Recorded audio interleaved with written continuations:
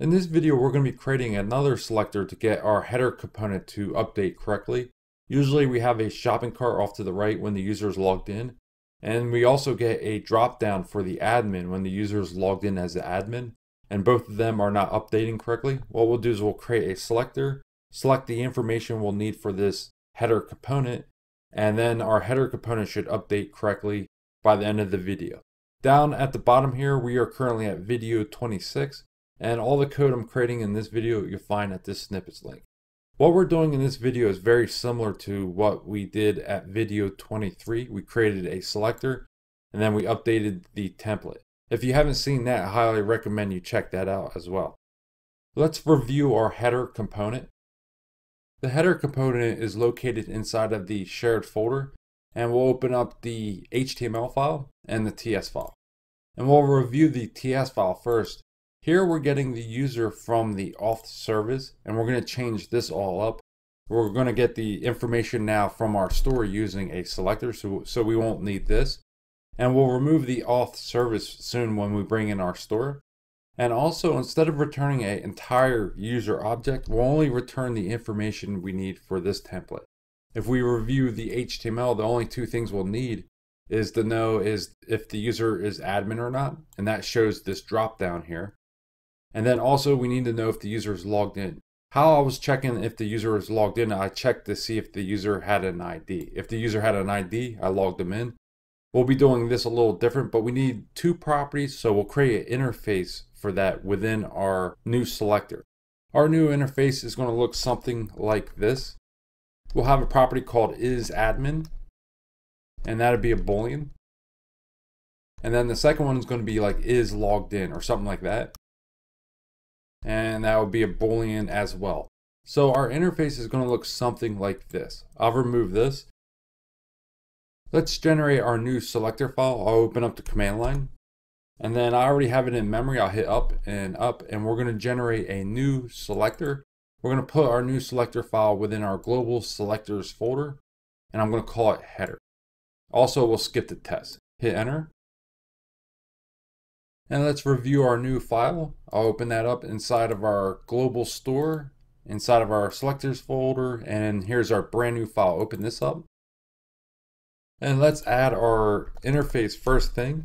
And every time our new selector gets called, we'll be returning this object to our header view model. And now we're ready to create our selector. Now I'll add that right here.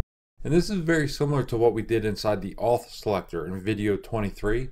If we go back inside of the selectors folder, open up the Auth selector, and what we'll be doing is something very similar to this. So we can copy and paste this into our header selector. But before we do that, let's refactor this just a little bit. Like right here, we're passing in the entire feature, and we don't really need to do that. We could create a selector that will get our admin for us and pass that selector in here instead of the entire feature. Let's go ahead and do that, and it's going to be very similar to this. I'll copy this, add this right below here, but instead of returning the isLoggedIn, we're going to call it isAdmin. And then all we need to do is change this. Instead of ID, it's going to be the property inside the user called isAdmin. And what's useful about this is we can reuse this selector anywhere we want, as well as this. Now let's refactor this selector and just pass in our new isAdmin. Copy this, pass that as the first parameter, replace that. And we need to change this. So this is going to be passing in a boolean now. I'll call it isAdmin. And that will be a type of boolean. And we could just copy this now and replace this. And save it so it formats it for me. Now that we refactored our Auth selector, we could copy this and paste this inside of our header selector. Jump over here. And then we just need to change around this to our new header view model. I'll copy this, replace this here. Rename our selector. I'll call this header or header. And we can reuse the select isAdmin from our Auth selector file, and as well as this one too. Let's save this. And now that we created our header view model selector, let's use this within the TS file. In the TS file, the first thing we'll do is bring in our selector at the top. Whenever we want access to anything within our header selectors, we'll just call on this. The next thing we want to do is replace this user with our new view model. And I'll just call it VM for short. So VM, and then I'll add the $sign because this is going to be an observable. So observable, and the type is going to be the view model from within our header selectors. And header view model, that's the one you want. And I'll close it up. The next thing we want to do is bring in our store inside of the constructor. And we could replace this auth service. We don't need that anymore. And we'll remove it from the imports in a second. And this will be store from NGRX, and the type is app state. Now that we set up our store, now we can finally call our selector. And I'll do that right below all this. We'll replace this in a second, but I'll just add it right below it. And we'll make sure we set the new view model variable, VM, and that's going to be to whatever we get back from our selector.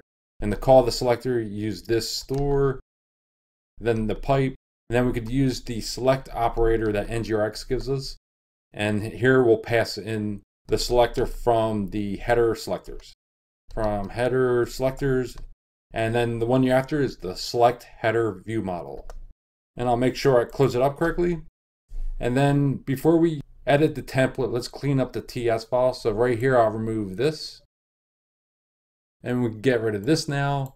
And also we'll remove the imports up here. We don't need the user or the auth service, so I'll remove all this. And we're done inside the TS file. We can save this. Let's go into the template and update that.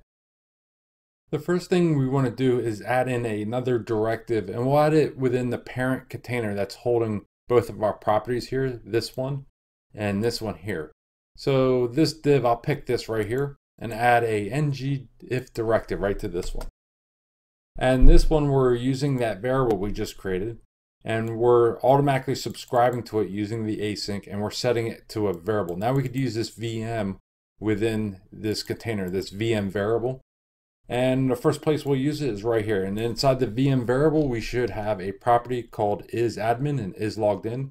And I'm after the isAdmin one here. And then here we're after the isLoggedIn. And what's very powerful about this, if you have a huge template and you got a lot of data that this template needs, you could just add all that within one little variable, and everything your template ever needs will automatically update. Now that we set up our template, let's save this. Now we're ready to test it in the browser. Here in the browser, make sure you refresh the browser, and let's log in as admin so we can test the dropdown. And if we log in, and this is working great, our dropdown is showing up, and also our shopping cart showed up. So we're updating our header component using a selector. Now in the next video, let's finish up our auth module by removing some code from our auth service. If we hit Control P and open up our auth service, we're no longer going to need this user anymore, and we'll remove this in the next video. Test the application, make sure we don't need to create any more actions or update the reducer or anything like that, and we'll do that in the next video.